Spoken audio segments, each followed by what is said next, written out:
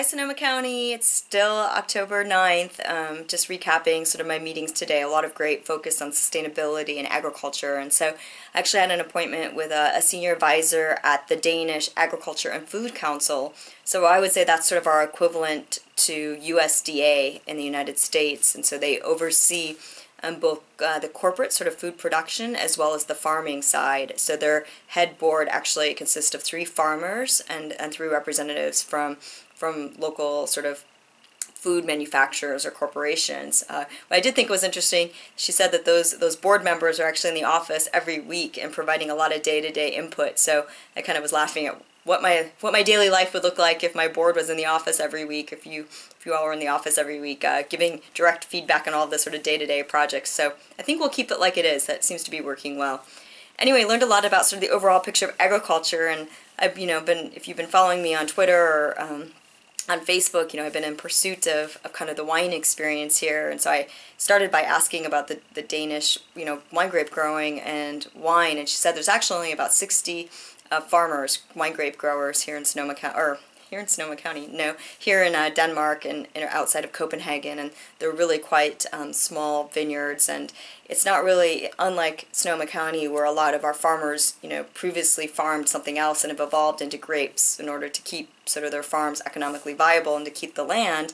The grape growers here actually come out of other careers, took their money, and are kind of maybe enamored with the idea of being a grape grower and a winemaker, and so they both grow the grapes and make the wine. But it's a very, very, very small market here, as you can imagine. Very cold winters and not a lot of sun, and so that definitely limits what can be grown here. So what is made here, their biggest products are actually pork and dairy, and they do actually export a lot of food, but they have had a big push lately on sort of the local food movement and local chefs. And what was fun is we talked about, even though we're kind of a world away, farming's farming. So she said, we always have those conversations. Most board meetings start with, how the weather is affecting crops and what they're dealing with and what's going on the farm, and similar issues. They do have a very big labor issue here as well. Just getting people to want to work on the farm is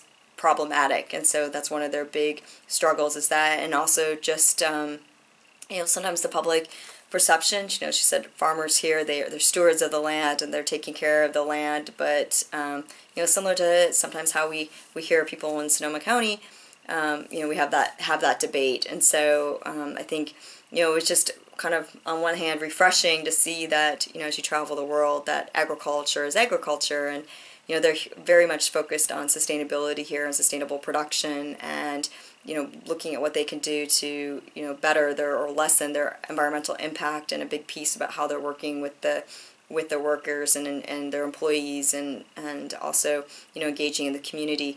It seems like a little less of a community focus in the sense of what we talk about in terms of our neighbors, because most of the farms are kind of outside of Copenhagen, which is the big city, although they're doing a lot of kind of urban farms and gardens, kind of community gardens here as well.